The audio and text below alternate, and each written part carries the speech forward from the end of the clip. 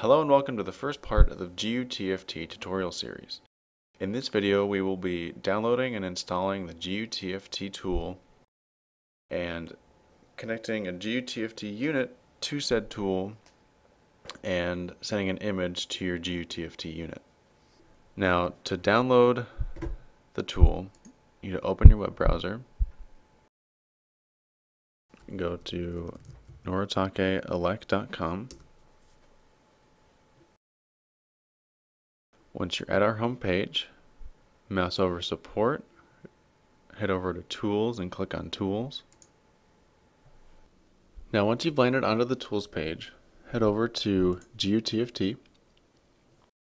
This page lists all of the tools and code libraries that are associated with the GU-TFT module. And GU-TFT tool is exactly what we're looking for. And the reason why we're looking for the GU-TFT tool is it handles images very well.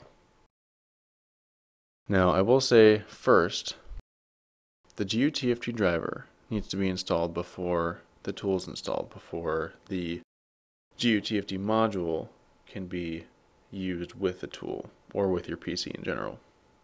And instructions on installing the GU-TFT driver are in the description below. Now once your driver has been installed, head on over to the GU-TFT tool page. Make sure that your system meets these system requirements, and if they do, click on Download. Download will start, and you want to navigate to wherever the download was saved. In my case, it's going to be in the Downloads folder since I'm using Google Chrome. If you're using Internet Explorer or Firefox, your download may also be in the Downloads folder or wherever you may have specified previously. Now we're left with a zip file. So with a zip file you want to extract all its contents with extract all. And by default it will extract everything to a folder of the same name as the zip file. So I will hit extract, and it automatically opened the folder that it extracted everything to, which can also be seen right here within the Downloads folder. You'll see the TFT tool setup file. You want to double click on that file and hit run. I'll be met with the TFT tool setup wizard.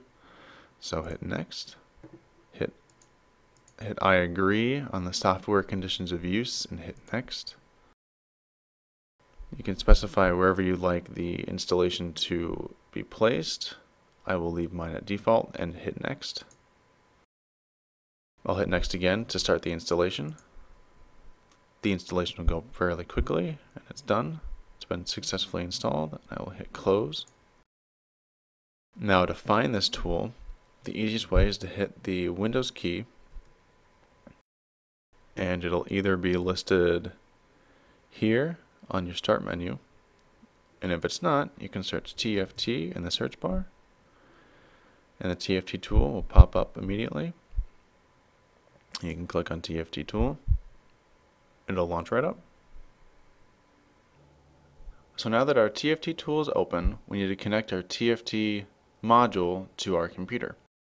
Now before we start doing that, you need to make sure that your USB port is capable of delivering at least 700 milliamps to the module. You also want to make sure that jumper JP1, which is located just above the TFT screen, right next to the micro USB port, is shorted with a pin jumper. Now once you've verified that your USB port can provide sufficient current, you want to plug your micro USB cable into your TFT module. Now that it's been connected, you want to find out exactly what serial port your module is connected to. Now, since the driver has been installed, you'll have a virtual COM port on your computer. Now to find this virtual COM port, you want to go to your device manager.